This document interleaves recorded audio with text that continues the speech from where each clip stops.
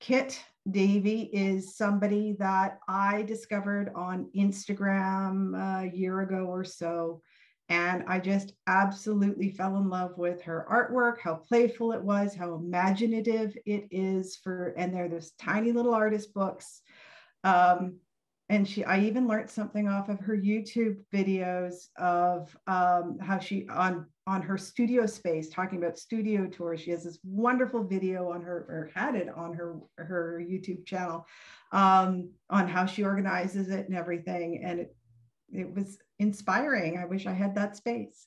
So Kit is a Redwood City based artist. She has been making her art and teaching paper artistry to pull directly from her website and bookmaking since 1993. It is definitely worth going to her website and checking out her Instagram feed, but going to her website and seeing the types of art books that she has and she's doing, and she teaches a lot of art of some of these online as well. So I will cut this short and welcome Kit. Thank you so much for the introduction and also for the opportunity to share with you a little bit about book arts. I love making books. They're interactive. You feel them. Sometimes you can smell them. They make a noise when you turn the pages, and they're dimensional. So there's so much freedom in using it as an art form. So I want to mention first, or ask myself first, what is an artist book? And I'm going to go ahead and spotlight my hands now, and I'll be spotlighting my hands for most of the rest of the talk. So what is an artist book? Because I specialize in making artist books. And one definition I saw is that it's a medium of artistic expression that uses the form or function of a book. Pretty simple, right? And lots of artists who use other media create artist books, photographers, even sculptors, and famous artists have made either one-off books or sometimes editions, multiple copies of a book. Okay, so, but what is a book? What is it? What is that form? What makes something have bookness? And I read this definition by, let's see, Philip Smith in a newsletter about bookbinding. And he considers it something that is a packaging of multiple planes, not necessarily paper or pages, that are held together in a fixed or variable sequence. And they're held together by some kind of hinging mechanism, support, or container. And it's got content that could be visual or verbal or tactile. So I'll just show you the wide examples of this definition. So here's multiple planes, and they're held together in a sequence. And then it's got visual content. So this is an interlocking fold book.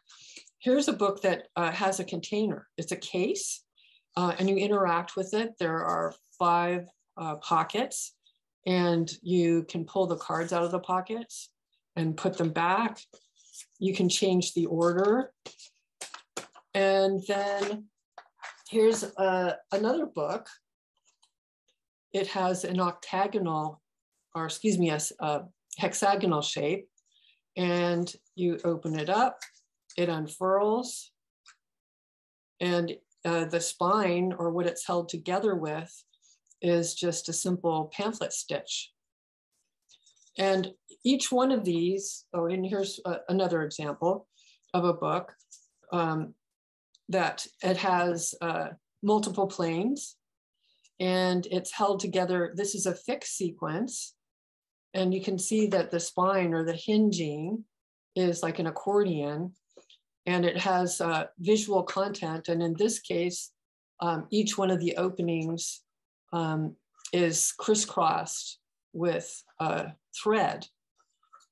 This was in response to a bookmaking challenge called Lines.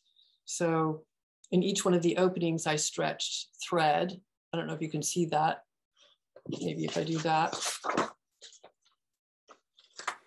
you can see the various threads through the windows. So the wonderful thing about book arts is that you have a huge number of ways to create a book. And it can be tactile and interactive. It can be in multiple shapes. But in order for it to be called a book, it needs to have these qualities. So I want to show you first some of the basic materials that you would use as a book artist. And that's another great thing about making books, is that you don't need expensive tools, and you don't need that many.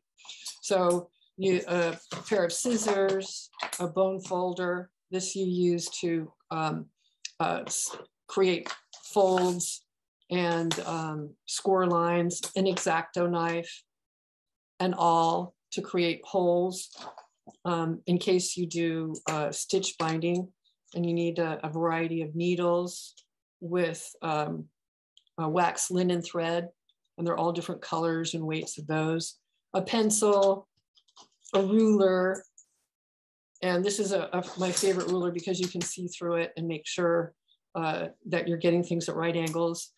And you need a variety of paintbrushes because most book makers use PVA glue. So those are the only tools that you really need to make a book. And in some books, you only need like 3 tools, which is fabuloso. Okay, I want to show you also some of the things that, the materials that you can use to create a book. So the pages or the planes. So this book I made with a brown craft paper, and then this is clear acetate with rivets. So if you've got brown wrapping paper or even paper bags, you can use that as a basis for a book. This book is made with postcards. So if you have a collection of, and the book's called Sterile Structures, of which there are many in the United States and other places. And you can alter the postcards, and the simple binding I used here is called the slip knot stitch. You don't need to use needles. This book is made with maps, I punched maps, and the pages are made from ledger paper. Here is a book, Nerd Stash, and the pages are envelopes, and the images are from yearbooks.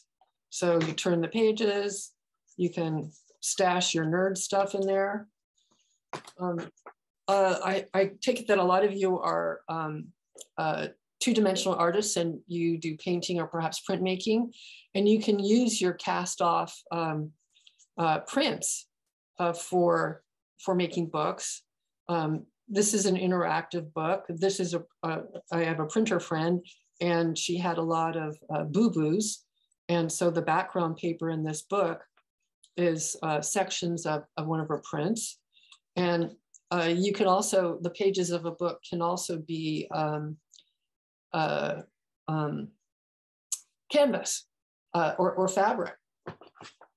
Here is a book that's made from these slide holders. So I covered the slides and inserted images from old encyclopedias and dictionaries. And I created a binding that's kind of a modified accordion binding. So I'm just showing you, to tell you, I'm showing you a huge variety of the materials or papers that you can use. And most people have a lot of these things hanging around, you know, an old yearbook. This book is made with playing cards. So I just collaged the front of each one of the playing cards. And this is, I think this book is called Birds in Shiny Containers. And they're peeking out, each one of them, but the substrate or the pages are actually playing cards, and a simple binding again, the slip knot stitch that doesn't require a lot of training. And this book, the pages are made from postage stamps. Also installed on a simple accordion binding, but each one of the pages is an individual stamp and contained in a little matchbox, which I covered. You can, this book is made from blueprints. I have a friend whose father was a draftsman long ago when they didn't do things on the computer.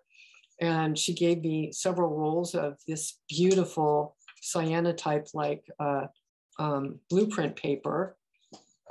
Old maps are fantastic for making books. And this book has a little belly band to hold it together. That's what they call this. It's like a belt for your book.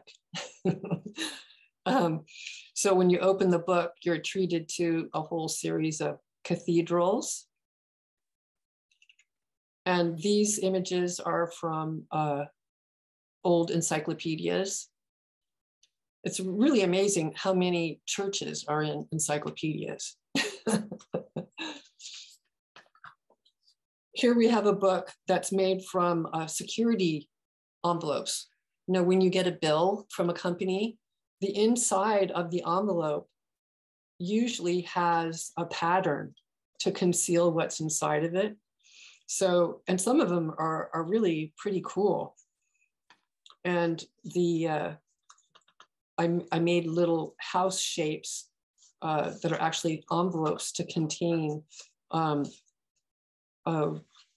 little cards that are cut from old envelopes, vintage envelopes, and some are contemporary too. Oh, can't get that one back in. Here is a book that I made the other day, and it's out of tea bags.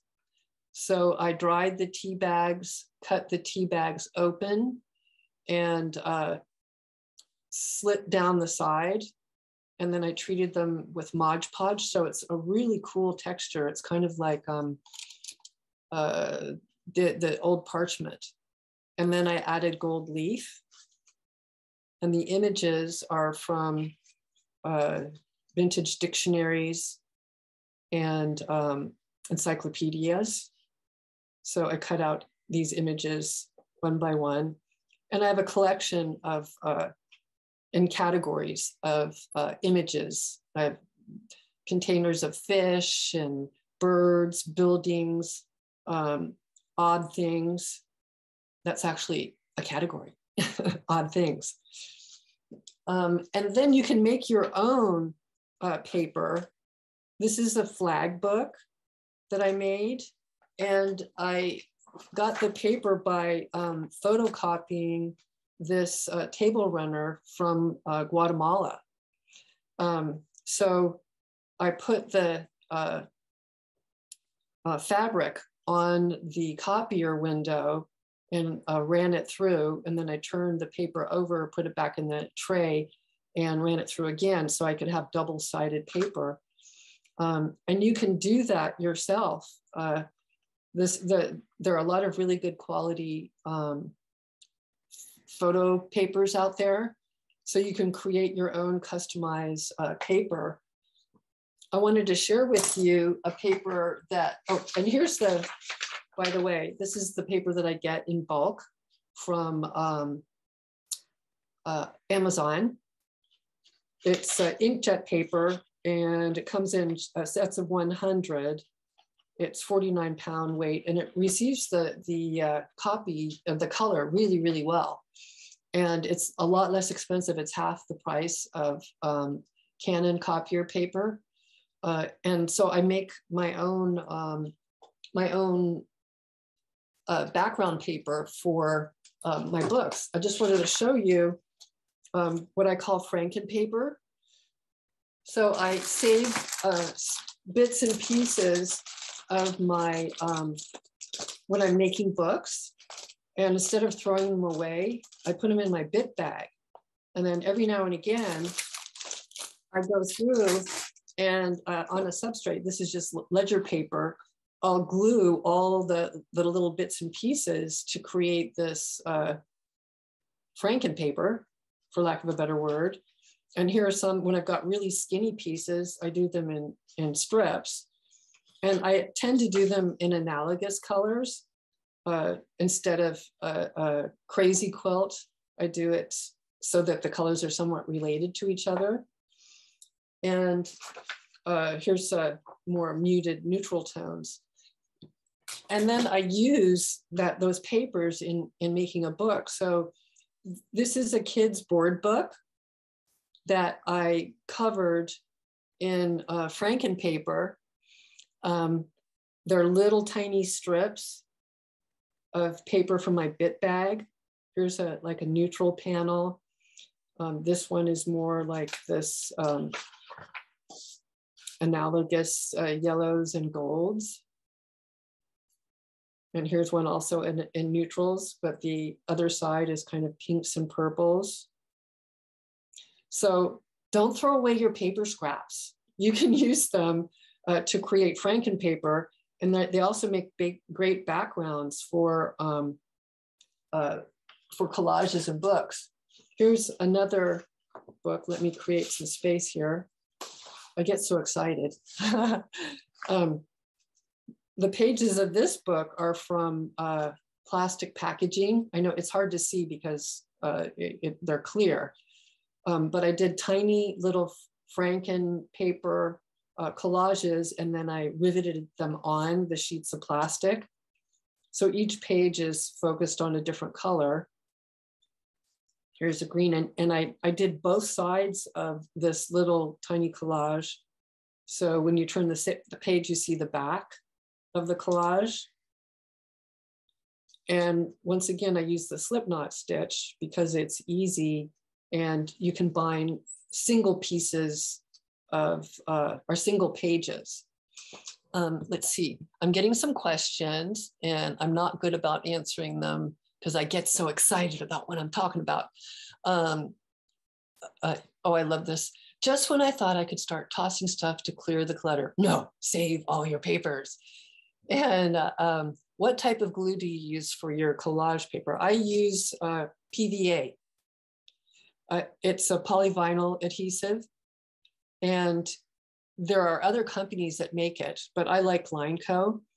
And the benefit of it is that it dries pretty quickly. It's water soluble. It helps smooth out wrinkles and bumps. And it is archival. And I have different size brushes that I use to spread the glue on. Sometimes I'll use I have this thing called a glue bot. It's a container for my glue. And I don't know if you can see that, GLU, there's an umlaut on the U, -BOT. And I go through gallons of PVA because I make a book or two every day. And the benefit of this is that you can fill the top and then squeeze it, and it aims your glue where you want it to go. But yes, I use PVA. And let's see. So those are different materials. So I've shown you the tools, the general tools that, let me come back to my face. Let's see. And I'll add my spotlight. Okay, there we go. So I've shown you the basic tools and then the huge variety of papers that you can use to create a book. But you don't necessarily have to use papers. I've made books out of bottle caps, leather, where the pages are leather. I've done it with, made books out of flattened and treated leaves, and metal pages, copper. I've made books where all the pages are copper. So you can use anything that you have in your recycling bin or any of the papers that you have, and messing around with them, they can be the planes or the pages of your book. And I want to just show you some, I'm going to be blasting all different kinds of books at you.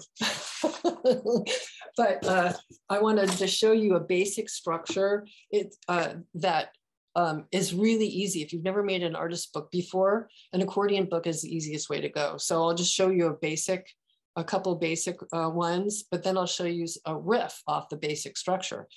So here is an accordion book, and it's called This Is How They're Made. So you can see that there's an accordion-like structure. So that's just one piece of paper, and then it's got covers. So it's called This Is How They're Made. And as the book stretches out, you see this kind of machine. And as you go further and further, you see, oh, it makes cats. And there's one right there. So this is a cat making machine. Basic structure, it's an accordion book. Here's another larger accordion book. This is about 9 by 6. And I culled out lots and lots of ladies' heads, and then the title pages from old books. So each page is a collage that has a title page and ladies' heads, or more than heads in some cases. But you see that the basic structure is an accordion book. Sorry, it's a big book, so it's kind of hard to see. And then you can also, if you like to draw, I'm not really good at drawing, but I can give the impression of something. So this book was in response to this book group that I'm in called Are You Book Enough? And the prompt was frozen. So I did a book called Frozen Food I Was Forced to Eat as a Child. And each one of the pages is a frozen food that I was forced to eat as a child. So green peas by Birdseye, Salisbury steak, remember that? Fish fingers, remember those? Some of you are too young to remember those. And macaroni and cheese with carrots and peas, yum. And carrots, lima beans, ew, I hated lima beans. The turkey dinner, and then finally green beans. So anyone can make an accordion book. I want to show you very quickly how to do it. I know there are some of my students and friends are in the audience, and they've made lots and lots of complicated books. So they're just going to have to bear with me while I show you how to make a basic accordion book. So this is what the book is going to end up being. Mat to cover the covers, and then a photocopy of a mat. And this book is called Where the Hell is Easy Street? And this is a map of London. So what I did was photocopy it on my copier, and it wasn't quite long enough, so I put a hinge right here. I cut out a piece that was so that I could get a total length here of, I think it's 12 inches, and I added a little hinge. And each one of the pages is going to be 2 inches by 3 inches. So I'm going to put it on my handy dandy cutting mat that also has inch marks. And at every 2 inches, I'm going to go ahead and score it. Usually I put a tick mark there, but in the interest of time, I'm just going to go ahead and figure it. And then I'm going to start folding. I'll fold in and back. And I'm doing this very quickly. Of course, I would take my time. So there's my basic accordion book. And I've already covered one of the covers, but I'll show you how I cover covers. Here, I just use a mat board. A lot of bookmakers use Davey board or book board, but since I focus mostly on smaller books, I use just basic mat board. And then I have a variety of messed up brushes that I use for my glue. So I'm going to add, I'm just adding some PVA glue to the mat board.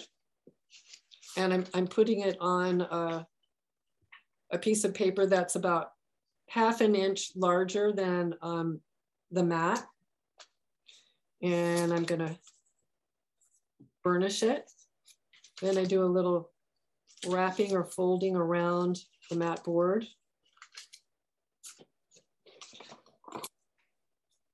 I trim off the excess, but I leave a tiny little bit right here.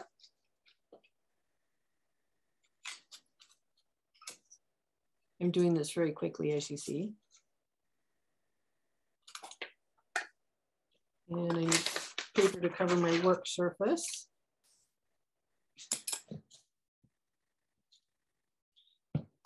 So when I wrap a cover, I usually do the long sides first to stretch the paper around the mat board.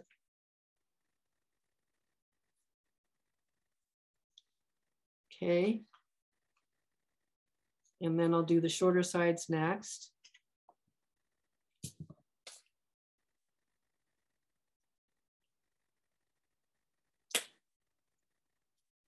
And sometimes you end up with really pointy edges. So you just use the edge of your scissors and tap that to smooth it out. Okay, and now I'm ready to install my book between the covers. So oh, look at a little ant. I put the glue on the page rather than the cover.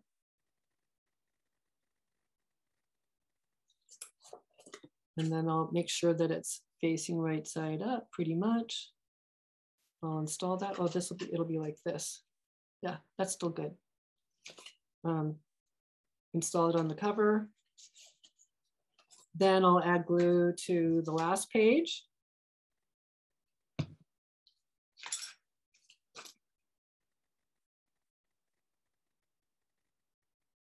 I'm doing a messy job, but I just want to be quick about my demo here so I can show you more books.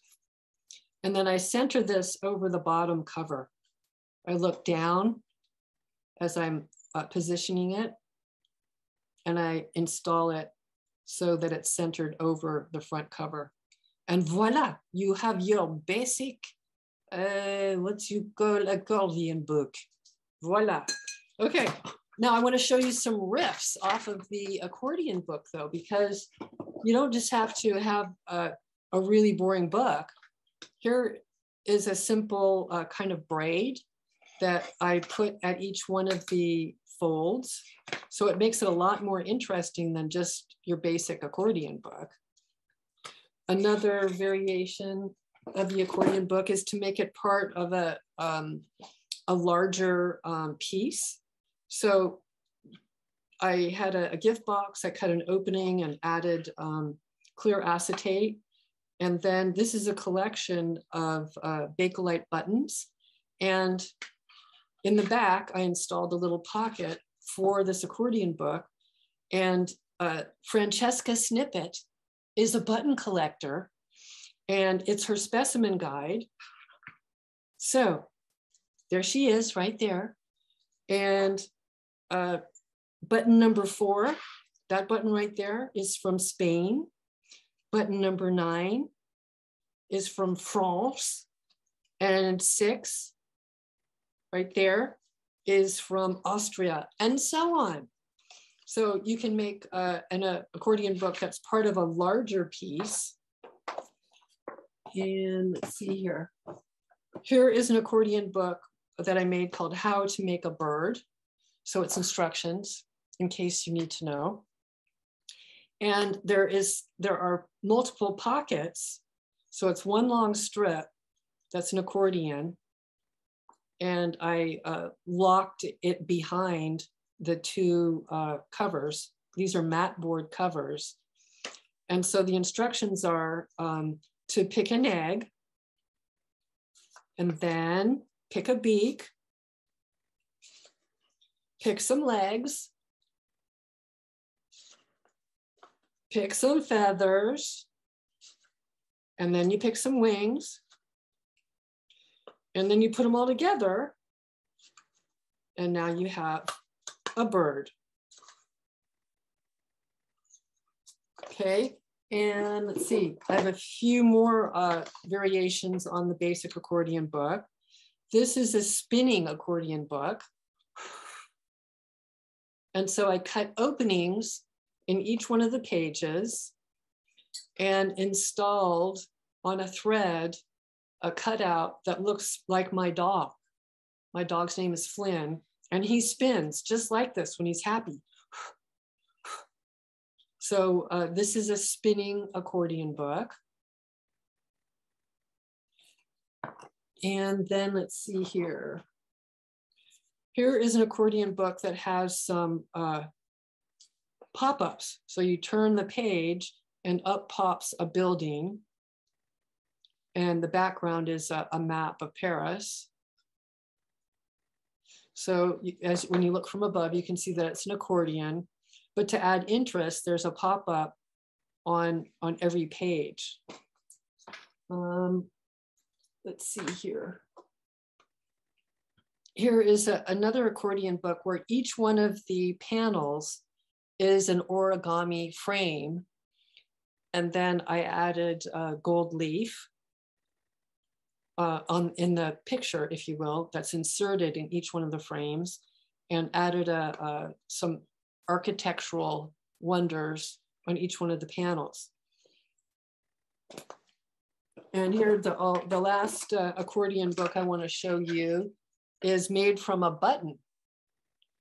So here's a large, a vintage button, and each one of the pages, whoops, upside down and backwards, each one of the pages is a scene from an Iranian miniature book, miniature paintings. And I installed them on a long strip of ribbon, and each one of the pages accordions, and that is the book structure, and it fits inside its own little box. So those are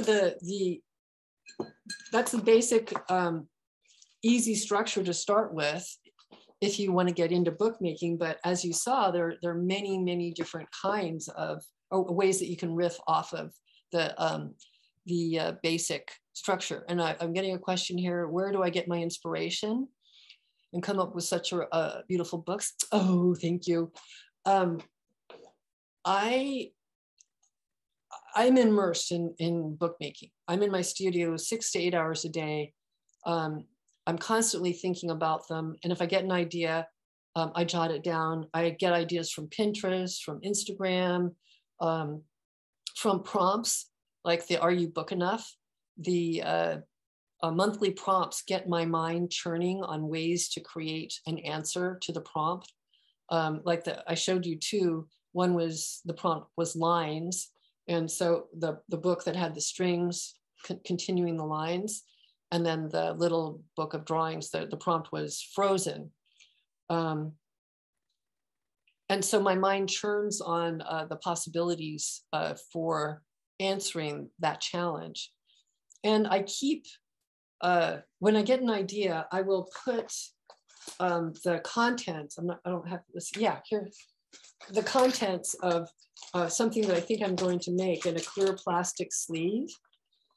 And then when I get the materials that I think will work for that, and I have the enthusiasm to make that particular book, I'll take out the clear plastic sleeve and the ingredients and work on that. And like right now, I have probably 25 or 30 different books in the pipeline. So yeah, I get my inspiration from a lot of different places. And if I get the germ of an idea, I capture it and then put it in the lineup of possible books that I can make. I wanted to show you some books that they fulfill the concept of what a book is, multiple planes that are contained and have content. And so this is called a tunnel book, and you can see it's quite dimensional. It can be flattened down, and then it can spring up to create a dimensional effect. So that's a tunnel book. I showed you a flag book, but this is a bookmaking joke. See that the structure is called a flag book, and I made it with flags. Get it? Get it? So here's a flag book, and the pages are actually from an old encyclopedia that had 2 pages of national flags. Here's a book that is all about structure. It's not so much about the content, it's just about the sculptural quality of the book. And each one of the flowers or openings, if you will, is a Turkish map fold, but I doubled it. So it has a more flower-like effect. And then this is book also is about structure. And it's a kind of a flag book, but one that has triangles that pass through the openings. And so it's not so much about words or images, it's about shape. And it's also your interaction with the book. Here's another book. I call it the double mountain book because it has mountains here and mountains here. And this also is a more sculptural book. It has ins and outs and ins and outs. And the valley is joined to the mountain of the row of mountains behind it. And here is a book that it's made with, it's called a piano hinge book. And because it looks like the hinge of a piano lid. And so it's more, it's not about, you see this book doesn't really have content at this point. It's more about the structure of the book. And here's another book. I call this a ruffled sphere. So when you open it, it unfurls and it can become a sphere. And each one of these pages kind of pops down and out. So it's still a book, but it's also a sculpture piece. And here's another book that's kind of sculptural. It is I call it a geodesic, an internal geodesic. When you look inside, it's a different color. It's hard to see on Zoom, but you can kind of see above that this shape, there's like a, what do they call that? Empty space. There's a void inside, but it creates a shape. And the book from the outside isn't your typical book shape. And here, I'll show you another kind of popular book, and it's called a star book because when you open it, it has the shape of a star. But each one of the pages is actually a diorama. It has 3 levels, the back, the midground, and the foreground. So you can install things on each one of those levels to create a wonderful dimensionality. And here I used an old yearbook from the 60s. Very crowded. That school was very crowded and lots of nerds. So that's a star book. And let's see, I can show you one other book that is about the structure of the book and not so much the content. Okay, and then the last category of books that I wanted to show you is, boy, I got completely covered up my area here, is our structural, or excuse me, interactive books. So it's one that really engages the person, your audience, or the person that's looking at it. And I love those because it's an experience rather than the kind of book that you get at the library and you sit down and read it, and it's more like an internal happening. This is actual, you have a physical relationship with the book. So this book is made of 3 circles, and when you turn them, you read the small circle and then the middle circle and the outside circle. So this says, I hide urges. If you turn it this way, I yearn for tenderness. You trample tenderness. They hide strength. So it's an interactive book. And once again, it fulfills all the qualities of bookness, but it's not your standard book. This is my toaster book. Oh, my hands just froze. Okay, they're unfrozen. It's a toaster book.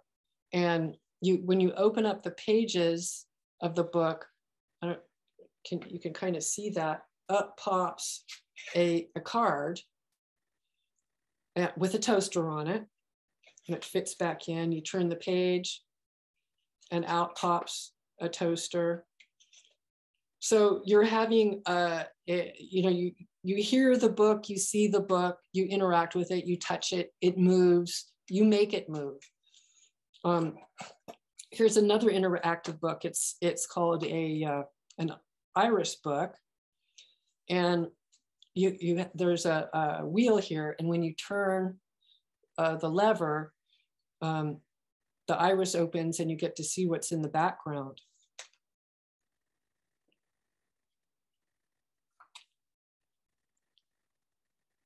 Okay, and another interactive book.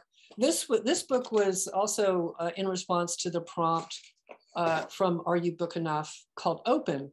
So this book is called Open, and each one of the pages, and by the way, it's an accordion book. Each one of the pages you need to interact with. So you open it up, and inside here there's a little rhino. The next one, there's a closed brain. There's an open brain.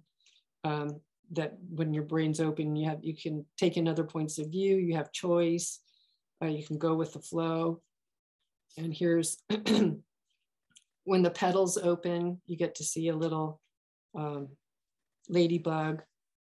And here, the closed hand drops the potato. And then there's your heart, open heart. And then here's the last one. I like this one the best. So there's a closed mouth, and when it's open, I don't know if you can see, but that's a frog. Let's see, I think I have time for one more interactive book. This is like a spinning kaleidoscope where you turn the wheel, and there's actually 2 layers here behind that, and you get kind of a trippy kaleidoscope effect.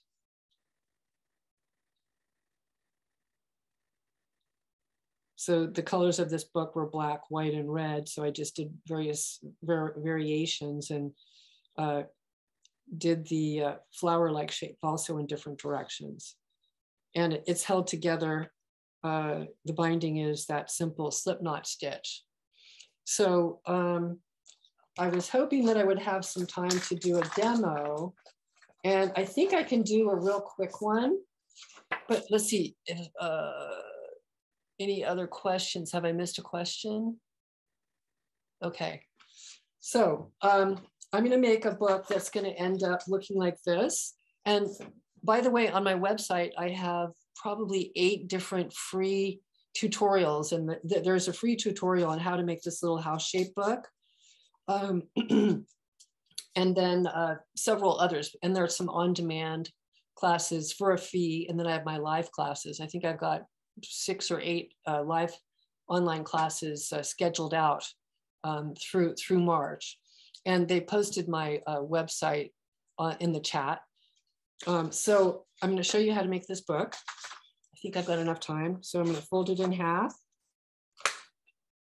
Use my bone folder, one of my tools, and then I'm going to fold it in half this way. Then I'm going to fold it in quarters.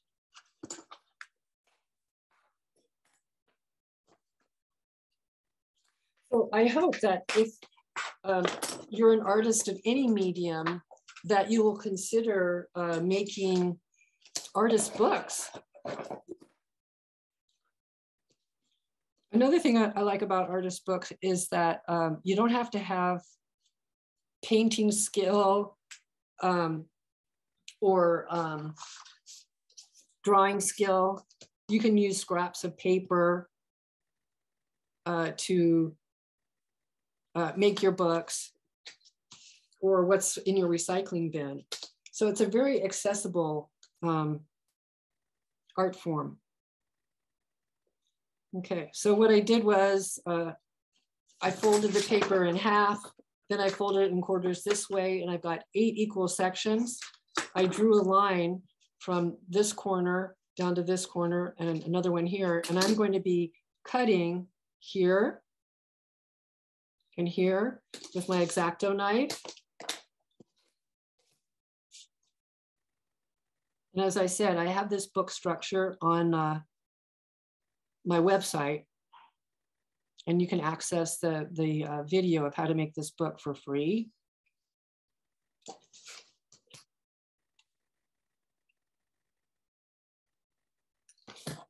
Okay.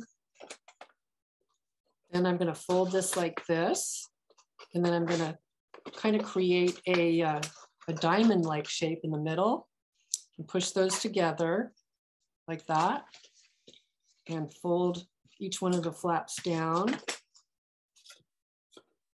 Sometimes they want to fold back instead of forward. So there I have a house shape, a rectangular shape, a house shape. And what you can do to create pockets is just put a little bit of glue right here and right here on the bottom of each one of them.